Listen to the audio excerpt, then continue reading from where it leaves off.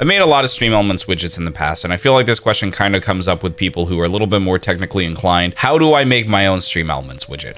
Well, today I am going to be making a really quick tutorial that will show my pitfalls and processes of how I make a Streamelements widget. We're going to be in my IDE of choice, WebStorm. You don't have to use this. You can do this whatever. You will need to know a little bit of web development to make this happen because we will be dealing with HTML, CSS, and JavaScript. My idea for a widget, just for demo purposes, is I want to have it so if somebody says !fart, it shows an emoji on the screen and it plays a sound, which seems pretty simple. Obviously, I don't know who would actually want this, but we're just gonna do it because it's a simple thing to do. So what I always do is I always make a new folder, and we're just gonna call this fart.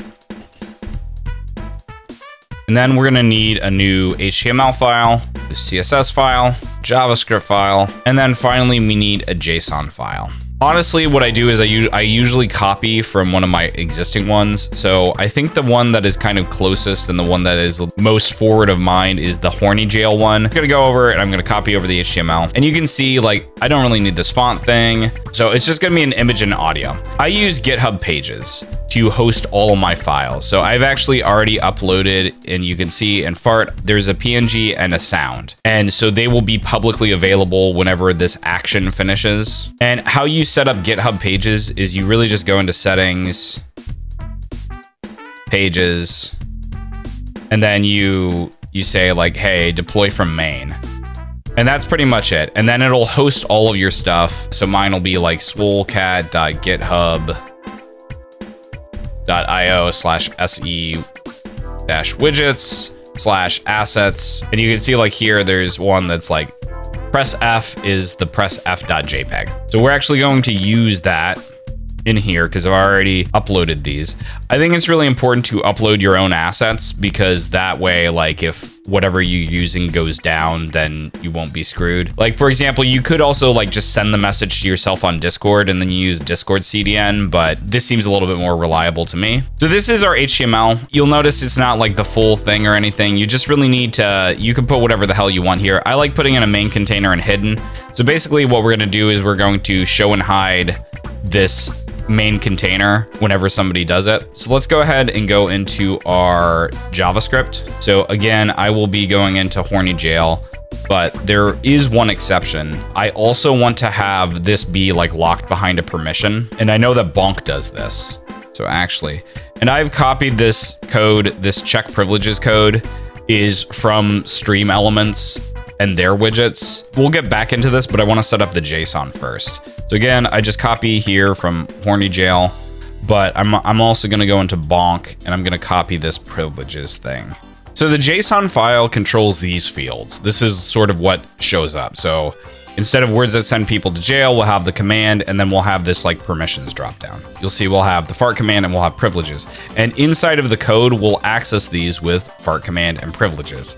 So let's go back into our JavaScript. We don't need this bonking queue thing. I like having this main container, and then we have sound. And then actually, let's also add in a little bit about our fart. So I'm just gonna call this fart. So there are special like add event listeners that you can do with the widget. So the first one is on widget load.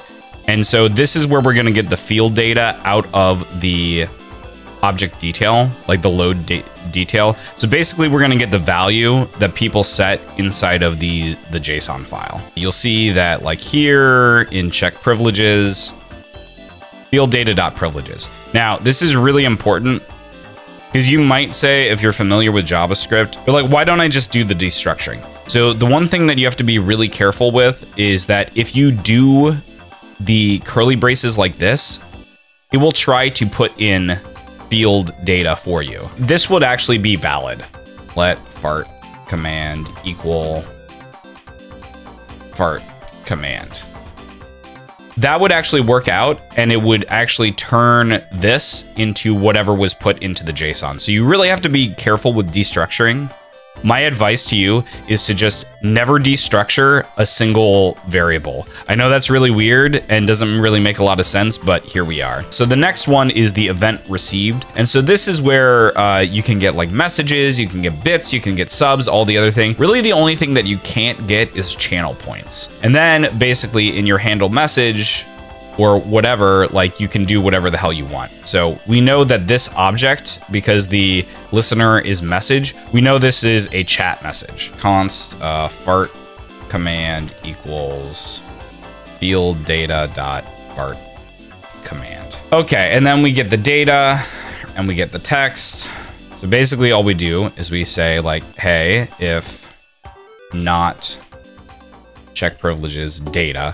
So that'll make sure that like everybody like, oh, if they're a sub or whatever, and that's fine, right? We check the privileges and it's not there, return. If it doesn't start with a command or the privileges aren't there, don't do it. Otherwise, fart. We don't need a display name. So we're gonna make a new thing called fart, and we are going to, we'll just call this hide. All right, I don't like to really do anything fancy with this like hide and show stuff. I just modify the class name to be hidden or not hidden. So we have hide, and then we will do a set timeout. I don't know, let's say like after 10 seconds, we'll hide it again. But now we just need to show it. So what we're gonna do is we are going to basically show, this will show it, this will play the sound. So what I'm gonna actually do is we're gonna go into CSS. Once again, I'm just gonna steal a bunch of boilerplate from Bonk.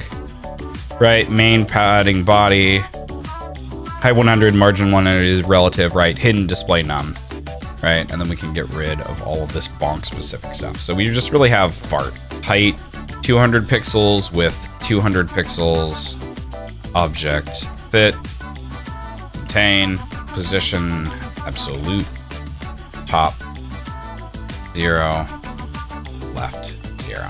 But before we like show, we need to, like right here, we need to position the emoji. So we have our height and width. This, we're gonna do a random variable, or math.random times height minus fart size. We're gonna do the same thing for left. And so this should position the emoji in a random place.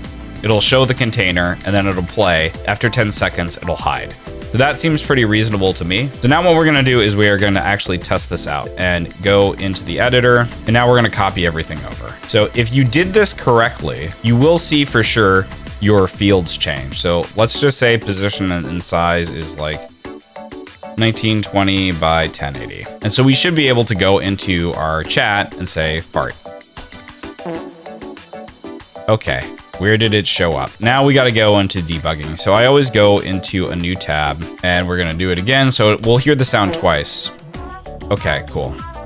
So let's inspect the element. Top and left are negative, which should not be the case. These should both be positive numbers. They should have a minimum of 0. Yeah, the thing is that this is going negative. So I'm going to go ahead and just put a debugger right here. I'm gonna hit save. I'm gonna go here. I'm gonna make sure that I have this open, and I'm gonna do it.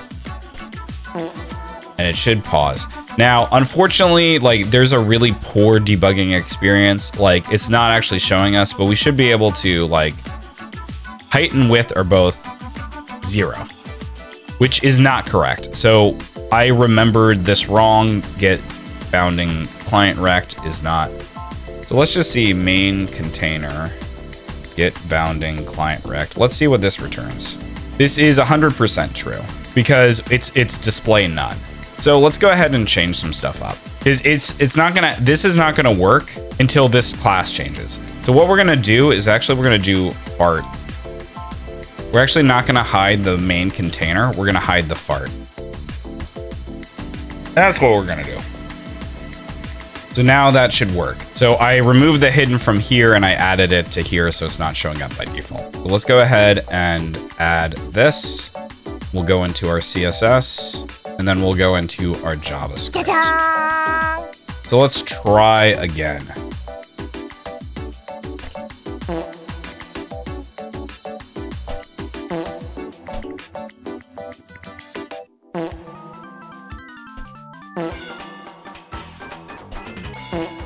Cool, it seems to be working. And these are overlapping because like the timeout isn't getting cleared every single time. And so we can go ahead and fix that, right? Let timeout equals here if timeout here timeout. So let's go ahead and update that JavaScript file. And now if we spam it,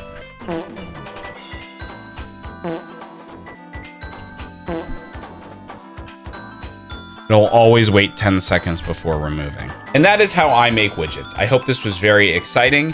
If you have any questions or anything else, like hop in the Discord or hit me up on Twitch. I'll see you around.